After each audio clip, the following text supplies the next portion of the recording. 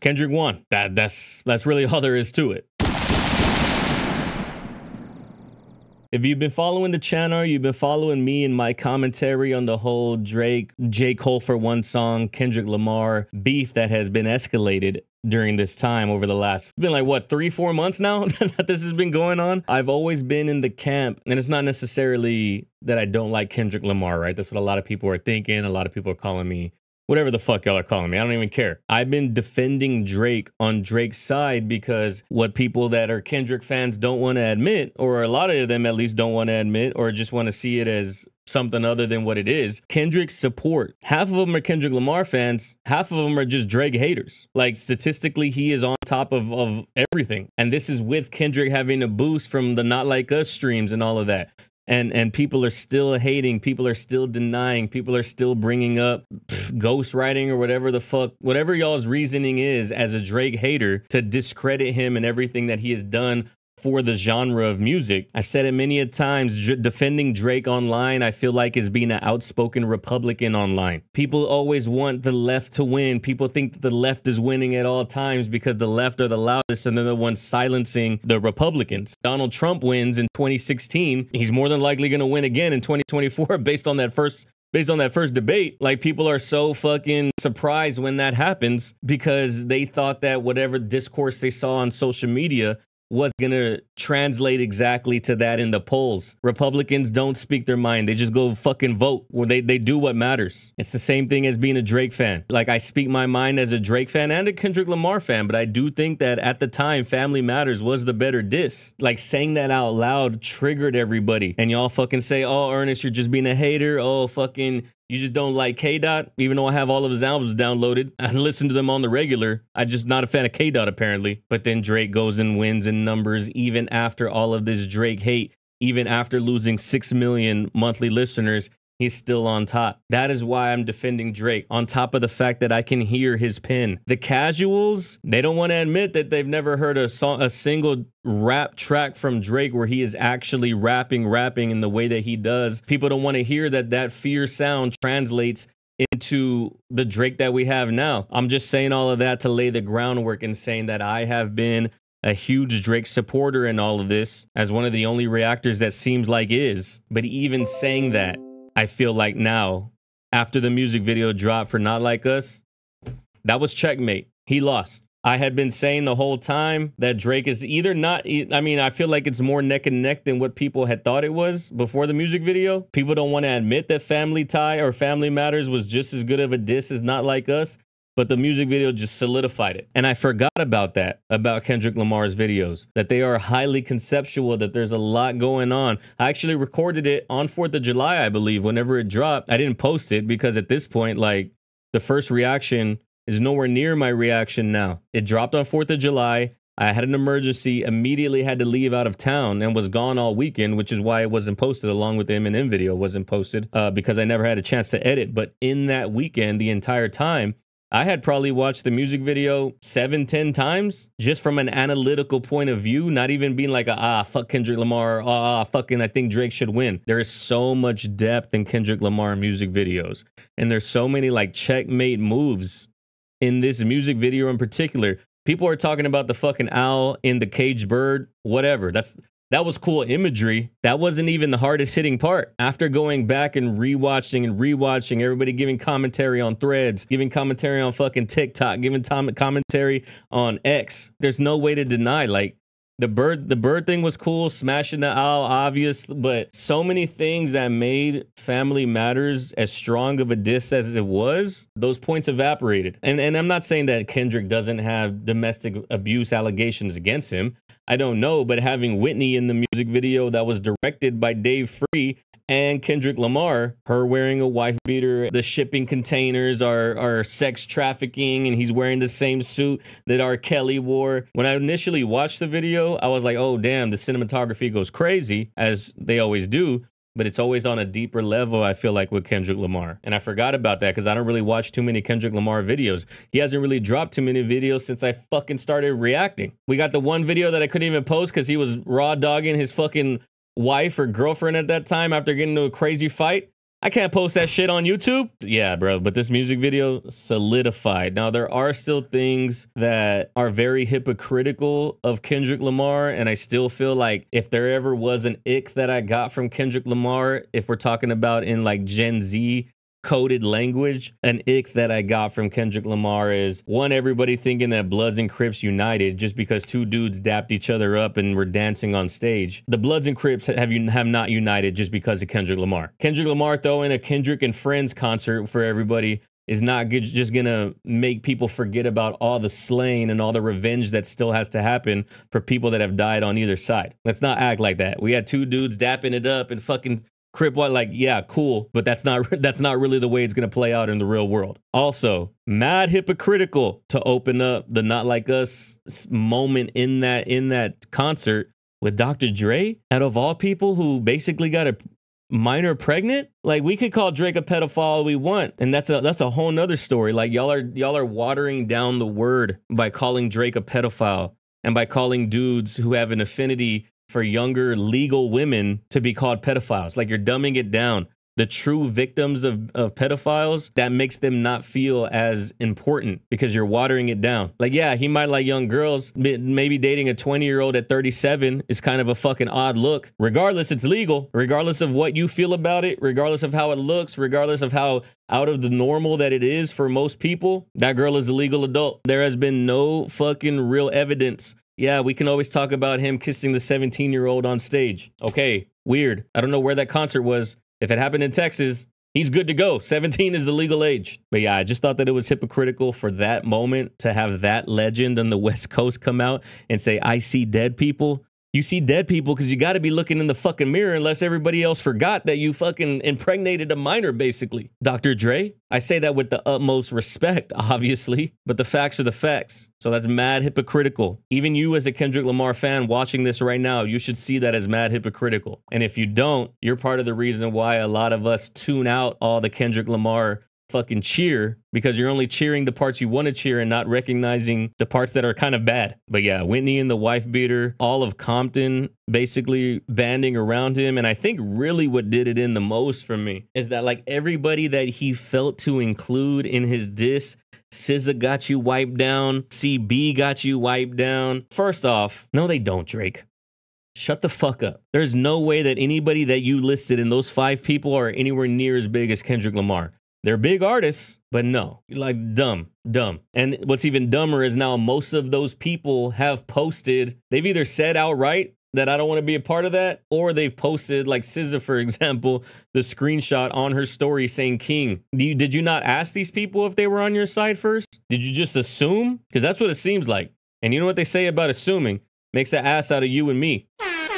But bro, the imagery and just it's hard to deny the cultural force, or not even just the cultural force, but just the hit that Not Like Us has been. It's an annoying level of a hit. Regardless if you even know about the beef or care about the beef, you're hearing that bitch everywhere that you go. They're gonna play that EDM sets. That's how crazy this track is. It's just a true checkmate, like, fucking moment, I feel like. I feel like I've been as objective as I possibly can be. I lean so far into the Drake side just because I'm trying to cancel out everybody that leans so far in the K-Dot side, because I know a lot of the motherfuckers leaning in the Kendrick direction are not necessarily Kendrick fans.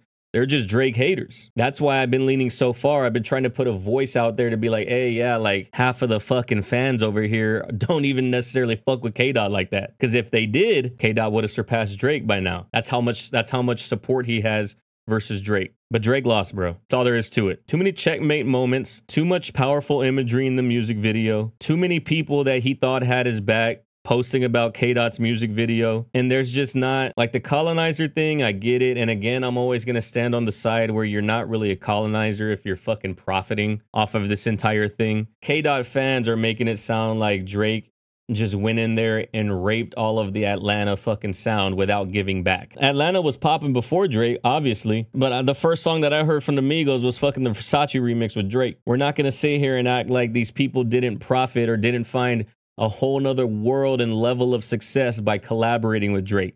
It was never a rape of Africa. It was never a rape of Atlanta. It was a collaboration. Yeah, it helped Drake. The motherfuckers made millions, and they will still collaborate with Drake if they want to. and they will want to. So I've never bought the whole colonizer thing, but everything else outside of that, bro, basically just like either disproved, either with video evidence, and not saying that Kendrick Lamar is not a wife beater, for example, but he definitely did unite. And there's going to be people just like me. And in the past, I was always like, the Kendrick and Friends concert was not going to happen without Drake. Like, there was never that moment that Kendrick was going to be like, all right, you know what? It's time to give back to Compton and unite the West. I still personally believe that concert only happened because literally we're dissing Drake.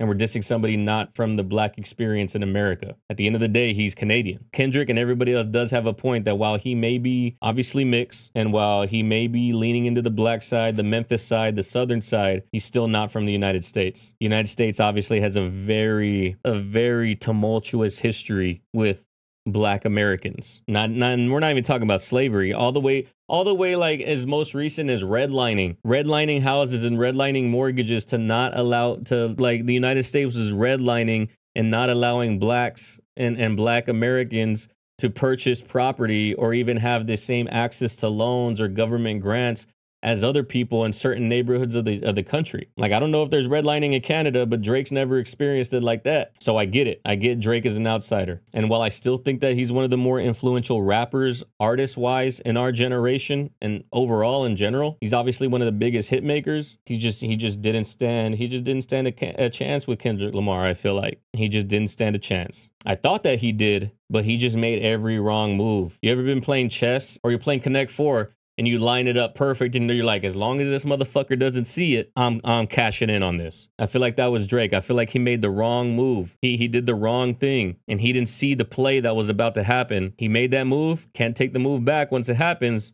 Kendrick capitalized and fucking squashed this whole thing. As a Drake fan, diehard Drake fan, like from the get-go, I found this motherfucker on OVO blogs in 2008, heartbreak Drake type shit. Like, as a fan of him as an artist, as a fan of him as a rapper, I don't know if there's anywhere that he can go from here. I think you just gotta take the L and move forward. If I'm thinking about the beefs that Drake has been in, obviously he won the Meek Mill one. Obviously he did lose the Pusha T one.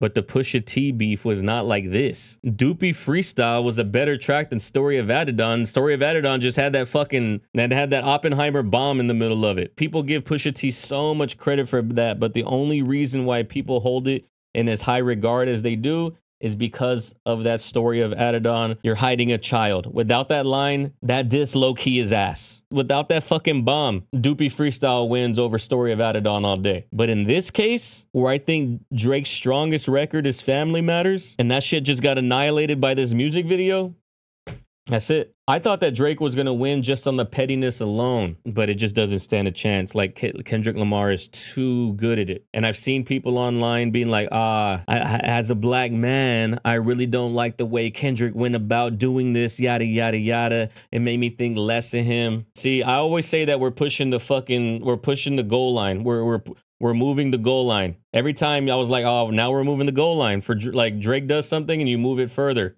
He meets your bar and then you move it further and say, nah, what I really meant, that was annoying. Now I'm seeing people like, Kendrick just rubbed me the wrong way now. I'm like, bro, now you're moving the goal line for Kendrick. At first this is rap. This is how it goes down. Like this is what it is. This is part of the culture. This is part of the competitiveness of rap. And then Drake starts losing hard now with the music video. And everybody's like, now Kendrick is supposed to be a higher being, a higher mind. Like, he's supposed to not be wanting to take down another black man. Like, now we're moving the goal line for Kendrick. First we enjoy hit him up, and then now we don't not like us because Kendrick's supposed to be a high. Like, that's not how it works. You wanted the beef. This is the way it goes down. Mr. Morale and the Big Steppers should show you all you need to know: the anger that is within Kendrick Lamar. People are saying that they didn't see this, that this is catching them off guard. Bro talked about going to therapy for the double album. Did you not hear the anger in You? Not in You, but the song You by Kendrick Lamar. Did you not hear that anger originally? You should have heard that from the fucking jump. All that to say, guys, Kendrick won. That's it. They both have their place in rap, right? They both have their place in hip hop. And it's still not discrediting Drake from being the rapper that he is. I still think that his pen is elite. Like, if you're casual and you want to say that he has a ghostwriter and the ghostwriter's pens are elite, I'm not here to fucking convince you. Honestly, you're probably not even watching this because we're already 20 minutes into this video. You're probably not even watching at this point. But if you're still bringing up ghostwriter references, that automatically discredits any opinion that you might have in my head, because obviously you aren't musically, lyrically savvy, intelligent enough. As much as that sounds bad, like I'm not calling you smart, but you lyrically are not intelligent enough to be able to pick out when it is Lil Yachty writing a track, when it's Quentin Miller writing a track, when it's Drake writing a song. I can pick out a Drake song. I can pick out when somebody else has written a song for Drake, and I'm still yet to see a true Drake lyricism song. Bars, like straight bars. I have still yet to see a ghostwriter pop up, a writer's credit pop up, any of that. So to me, Drake's pen is still elite. Kendrick's pen, still elite. But they have their own versions of fame. Drake is a star. Drake is famous. Drake leans into the fame. He makes hits. If you want a hit, you're not fucking calling Kendrick Lamar. The Migos, when they first started, they didn't say, hey, you know who we got to get on this fucking remix to blow our asses up? Let's call K. Dot. That didn't even cross their mind. First one that crossed their mind and crosses your mind. And if you say otherwise, you're lying to yourself. The only one that should cross your mind when writing a hit or getting a hit is Drake. Bro has more #1s than the Beatles, and he's tied with Michael Jackson right now. He is the true hip hop, pop, R&B star artist in general, and he's gonna be the biggest artist of our generation. Him and Taylor Swift and The Weeknd gonna top our generation by a landslide. K. Dot has a different type of fame. K. Dot cares about the craft of making an album, not necessarily making hits, but making sure that his emotions and his thought process of being black and growing up black in the United States and all the father issues and all of the political and socioeconomic issues that come with that live internally, that burden him. He's going to make sure that he brings that out once every 5-6 years. Drake is consistent. K. Dot is an explosion every 5 years. Not saying one is better than the other. And I think that's what a lot of people are trying to pit against each other. They're literally apples and oranges. I know that phrase don't make no sense. Why can't fruit be compared? I just hope this whole thing is over with already. We're 4 months into a beef, bro. I did not expect it to drag out for this long, low key. And I'm not saying that he's milking it or K-Dot's milking it in any way. I can't say that being an Eminem fan because this motherfucker's still talking shit about cannabis 30 years later. But I did not think we were going to go this long. I honestly cannot wait until these dudes can just get back to doing them. You know, Drake is an everyday, every man's emotional type of artist. He only writes that music because he dates young. I don't date young. No, stop being stupid. Drake makes music for the everyday person. Anybody going through a struggle, anybody going through love issues, anybody going through relationship issues, going through having to support people that don't want to even support themselves, but you have no other choice but to support them because that's the only way that you can show love to them. Drake is the everyday type of listen. Kendrick is the type of listen when you want to think about how the world has shaped itself. Both have their place in my playlist. They should in yours. If you made it this far, I appreciate you. We're fucking... This is basically turned into a podcast. I've been recording for 28 minutes, 7 seconds, 8 seconds, 9 seconds. Video's probably going to be 15 minutes, but still. Hope y'all guys enjoyed it. Hope y'all guys feel the same. Like for me to come out and say that Drake lost, I hope that shows that I've been thinking analytically this entire time. I haven't been, oh, fucking copium, oh, Drake fan cope. There was no coping. I thought what I thought, and now that thought has changed after this music video dropped. I hope that you are capable of doing the same. I hope you're not so locked in on every thought that you just wait for that echo chamber. Be aware of the algorithm. Be aware of where you are and where your thoughts sit. Allow yourself to make changes in the way that you think. Allow yourself to be wrong. Allow yourself to be right. The world's a shitty place because people who aren't able to bend their mentalities. Later.